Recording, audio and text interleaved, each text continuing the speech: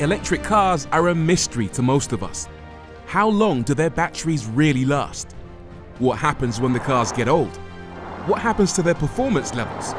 Do they really need servicing? Are they damaged by rapid charging? And do they become junk after just a few years? I think it's about time we got some answers. So I went out and found one.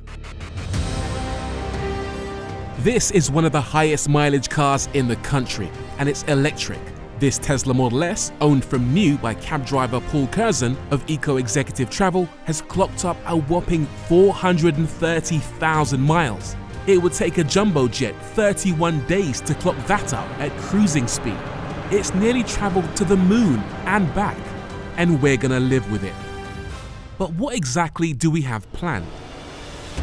We're going to do a range test, a health check, performance test. We're going to find out exactly what makes this car tick. Original battery, original motors. So this has had a couple of repairs. We've got ourselves a set of cones and a stopwatch. Literally nothing's happening.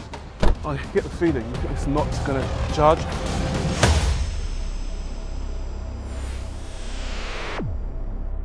But before that, first things first, time to go and collect the keys from the car's home location in Chesterfield from its owner, Tesla enthusiast and taxi driver, Paul Curzon. Hello, Paul. Hello, how are you? I'm very good, mate. Good to see you. So you got two Model S's. Which one of these is the high miler? This is a high miler, 430,000 miles, and that one's close behind at 375,000. So what's the story behind them? Why have you actually got two cars with such high mileage? So back in 2016, I came up with the idea of wanting to do airport taxi service with an environmental twist, and I discovered Tesla.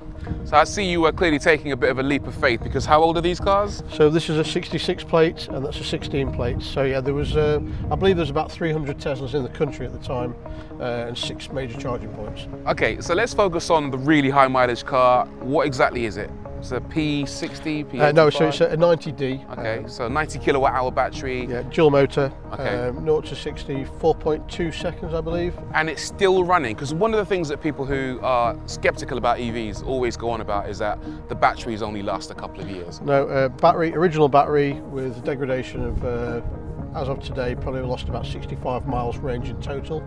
And original motors. Because there are a few other high mileage Teslas out there that claim to have like 1 million miles on the clock or 1 million kilometers. Yeah, but those ones have been kind of repaired along the path. There's one guy that's, I believe he's had something like 28 new motors and sort of 6 or 7 new batteries. So these are all original, both cars. What's the warranty situation? Just come to the end of its 8-year warranty. This comes up in September. So with supercharging, because you were such an early adopter, how much supercharging do you get with this car?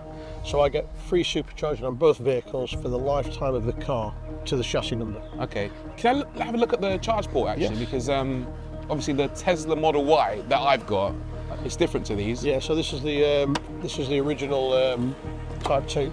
Okay. So this is the home charger, the 7 kilowatt. Yeah. And the version 2 charger comes with this cable. However, if you move on to a version 3 or version 4 superchargers, you have to have the interface to get it to go to Type 2.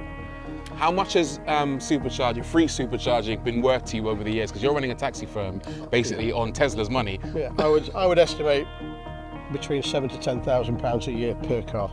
That's insane. I think this year's done 27,000 kilowatts, I think it is.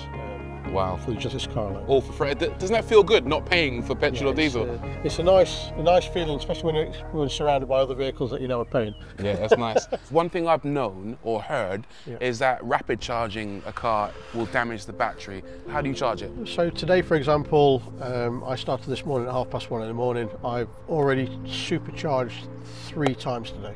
So this car has actually been charged to 100% every day, multiple times. So the entire line about supercharging damages your car? I think it's probably something put in place to try and protect the cars, but it's overprotection as far as I'm concerned. I see. Yeah. Really good. Do you do any slow charging as well? Yeah, I always DC charge in the daytime, and then on an evening I come back with a high percentage charge and then top up using the chargers on the house, and I think I'm running at sort of 55 to 60% supercharging.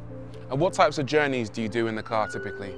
So we're here in Chesterfield. Our bread and butter is across to Manchester, so across the Pennines, which is A roads, B roads. And then like today, for example, I've done a Heathrow, so a lot of motorway, East Midlands motorway. So it's a good mixture of both, really. Should we have a little look around the car then, just to see what exactly happens to a Tesla over the course of 8 years? Yes. The front end, you got some stone chips on Stone there? chips, but this, like I say, the majority of our mileage is motorway mileage, so 70 miles an hour. Stone chips. Right up the back of a BMW. Yeah, generally. Or a HUV. So yeah, generally stone chips. The paintwork is something that people criticised with Tesla, particularly in the beginning. What's that been like? To be honest, it's not been too bad. It has had a couple of resprays, but like I say, it's on the edge of doors and surfaces, things like corner doors, the bumper obviously. It's not the greatest, but I would say it's probably stood up to the test of time. I love the number plates, but yeah, this one's seen better days. Yeah, this one's just got a little bit torn. We had a replacement, but it's not quite arrived on time, but it's just through the pressure washing, you get a little nick. When you've had a car for 8 years, you're bound to have had a couple of kind of mishaps and scrapes. Has anything gone wrong? I had a very early incident with Autopilot, which I kind of did the first probably 25,000 miles in the car, and I championed it. I thought it was the best thing since sliced bread. Yeah. But unfortunately, we had an incident with cones, which this is the Autopilot 1, so it's radar based. Yep. And cones are circular or curved with reflective surfaces. It doesn't like that. And it doesn't like it at all. Right. So it literally turned into, snatched the wheel out of my hands, turned left into a load of cones, and we had cones aplenty all over the place. Did about £7,500 worth of damage. Oh wow.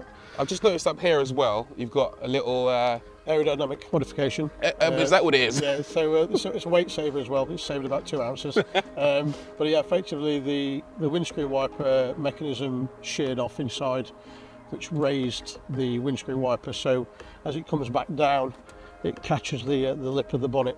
So the car's destroying itself? It's just eating itself, yeah. It's worn itself away when it rains. I'll tell you another one that's a great one as well. Yeah. These bloody things. So this section's always fine. Yeah. But this section's supposed to be lit all the way across the top. Oh, yeah. Bearing in mind it's LED, so it's supposed to be long wearing. Yeah. It's on both cars, and it's never actually been addressed other than they've decreased the price that you have to pay for a new headlight. I'm actually quite impressed with it. It's an 8-year-old car driven like you wouldn't believe every single day. Because you get all the people on X, Twitter saying so many negative things about them. And the great thing is, because it's got no combustion engine, you don't lose any horses. So when you press the accelerator, it's still the same speed 0 to 60 as it was on day one. Impressive. What about charging though? Does it lose any charging speed? It does, but I think what it is now is the chargers are moving along at such a great rate. We're just coming up to 350 kilowatt chargers. Yeah. The architecture on this car will only allow it to charge to 150. Yeah, so 400 watt architecture, yeah. Yeah, so it's kind of, it doesn't really matter to me, to be honest. And like I say, degradation of range isn't such an issue now because the network has actually expanded so much. Here's a question for you though. When you've picked up one of your clients to drive them to the airport or whatever, do you ever find yourself stranded at the airport because you can't find a charger, or what's daily life like with an electric car as a taxi? Again, it's all planning. It's in the planning. Devil's in the detail. But there are superchargers near all major airports. I think the only bugbear at the moment is a lot of people that have had superchargers installed have now started charging parking fees to sit there to charge your car, which I think it doesn't encourage people to go EV. Okay. Any regrets? Is there a part of you that thinks, I wish I'd gone diesel or petrol? No, it just makes so much sense, predominantly because of the free supercharging, but even servicing. I mean, this car has never actually physically had a service. Okay. It's still on the original fluid, it's still the original. It's never had a service? No. It has to be MOT'd because it's licensed by the local authority, so it has to be MOT'd every 6 months. Right. And anything that looks like it's wearing out or about to go, you replace it. Yeah. So it's preventative maintenance in that form, but there's no need to go there and change the oil and. But I mean, if you think about, if this was a Mercedes E-Class, for example, if you think about every 15,000 miles, if it was a diesel, you'd need some form of a service, and your basic service is probably £500. Yeah, that absolutely blows my mind. Yeah. Tyres though, surely. Tyres, yeah. So I learnt very early on that this is on air. Yeah. And as soon as you get to 70 miles an hour on the motorway, it's set to drop to kind of low profile. Yeah. which puts a negative camber on all 4 wheels. Okay. So my first set of tyres, I think I got between 5 to 10,000 miles out of. Yeah. And on the outside they look fantastic, but when you put your hand on the inside, you got wire on all 4. What are these like? So these are, I've just moved to Hankook, and they are really hard wearing. So these are now about a month old, but wearing really nice and even. I always say you can tell a lot about a person by the state of their rear tyres, so I'm going to have a quick look. Yeah, as good as the fronts. Okay, all right. You're not too much of a hooligan. No. Like I say, these days it's more about range than it is about 0 to 60. For sure. Yeah. And in terms of build quality on these older cars, so Tesla often get criticised for the shut lines not being even and things like that, but is there anything when you look at it you think, oh, that's annoying me, and a big traditional car company would have done that better? Yeah, general Tesla rattles, and I think it's brought on by the fact that it's such a quiet car. The electric cars don't have the hum of an engine, so therefore you hear a lot more. So, can we take a look at the interior quickly? Yes, because that's always a bit of a giveaway when it comes to the car's age. So the actual seats themselves have held up. This is the generation 3, I think they were. Yeah. The newer seat design, and apart from a little bit of wear and tear, it's actually not bad. It's actually really good when you consider the amount of times that I've sat in that car. Okay. Well, the idea behind this series for me was to come and meet your car, but I actually want to take this away with me to find out what it's really like to live with a high mileage electric car, to see if it's a ticking time bomb or whether people should just kind of relax a little bit and embrace the fact that EVs actually last longer than they think. I think so. Would you entrust your baby with me? I certainly will. Yeah? Yes. Okay, so we're going to do a whole bunch of stuff with it. We're going to test it. We're going to figure out what's right, what's wrong. Yep. And I promise not to break it. That's fine. All right? I'll trust you with the keys. All right, amazing. All right, so make sure you tune in. This series is going to run over the course of a few weeks. We're going to do a range test, a battery test, a health check, performance test. We're going to find out exactly what makes this car tick, get under the skin, and figure out whether a high mileage or used EV is worth buying. So stay tuned, subscribe, and I'll see you soon. I'm just going to drive like a normal human being to give us the real deal range in this old school high mileage Tesla. I'm actually flooring it, and it's not going much faster than 25 miles an hour. Literally nothing's happening. I get the feeling it's not going to charge. Oh God, oh God.